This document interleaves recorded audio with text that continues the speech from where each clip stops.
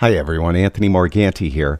In this video, I'm going to demonstrate the 3 different ways you could adjust white balance in Lightroom.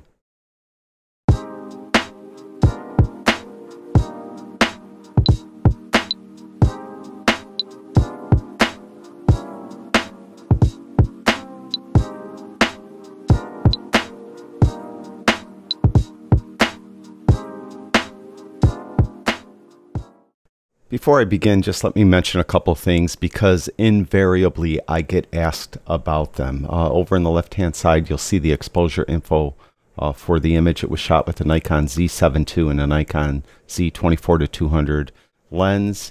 You can see, yes, the ISO is 20,000. It was shot handheld inside in the evening, and you can see that the white balance is off.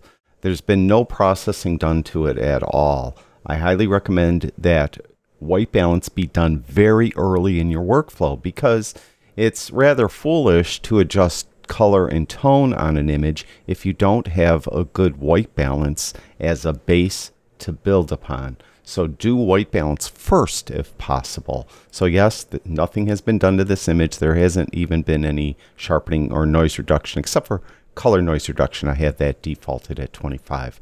So the first thing I would do on an image like this is white balance because it is off considerably. There's 3 different ways in Lightroom to adjust white balance. The first way is this little drop down. Now if you're working on a raw file, you'll have a large array of choices here. These are the same choices that would be in your camera for white balance. If you're working on a JPEG or TIFF, you're probably just going to have as shot and you won't be able to take advantage of using the drop down.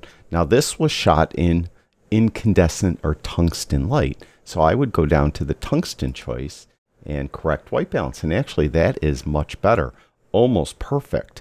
So that is one way to do it. Just use the drop down and try to match the color temperature of the light that the image was taking under. Now, another way, don't want to use auto. Another way to do it is to use the eyedropper. The idea of the eyedropper is when you click on it, your cursor will become the eyedropper, and you can see that you see the eyedropper, and there's a pick target neutral kind of chart there. If you're not seeing that, over here in the toolbar, this is this little strip of real estate that is actually right above the film strip. If you're not seeing that, hit the T key on your keyboard. The T key toggles the toolbar off and on.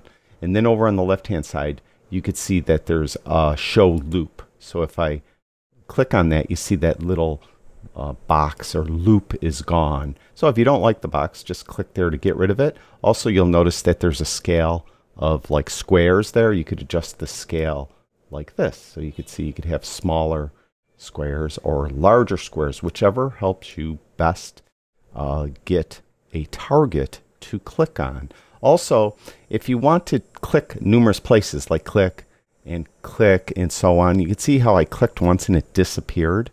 I'd have to then activate the tool again. If you uncheck auto dismiss, you could click to your heart's content.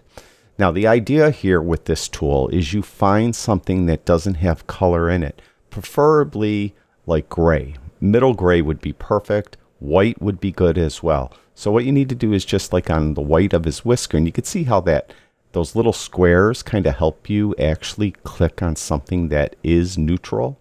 So I would click to correct the white balance. And if you don't like it, because I do not have auto dismiss checked, I could just keep clicking until I find something I like. Once you're happy with it, you're done. You could just put the tool away. That leads us to the third and final way to adjust white balance. That is, you just come in and manually move the sliders. The idea here is you would, in this image, let's just go back to the original as shot. It's a little bit on the warm side, right? So I'd want to cool it off. So the first thing I would do is go to the temp slider and move it to the left to cool it off. Now, if you find you're starting to get a color cast, like kind of a magenta color cast or maybe a green color cast, what you would want to do is move this slider the opposite direction of the color cast. You could see how the slider kind of shows the color there. So you'd want to move it away from whatever kind of color cast your image has when you move the temp slider. So just manually moving those two sliders, that is a pretty good white balance. That is how my cat Rocky looks. That's really the shade of his fur. So I think that is pretty accurate. So that's the most difficult way, but it has the potential to be the most accurate way if you trust your eyes. So those are the 3 different ways that you would adjust white balance when using Lightroom. And again, I suggest you do it very early when you work in your workflow, and it seems to work better on RAW files, particularly if you want to use the drop down. So if possible, shoot RAW, adjust white balance on your RAW files. If I sent this over into a third-party application, let's say to remove noise, because it was shot at 20,000 ISO, so there is some noise there. So if I shot it, or if I sent it to something, a different app to remove noise, when it comes back, it's not going to come back as a RAW file. It's going to come back as a TIFF or a PSD, depending on how I sent it.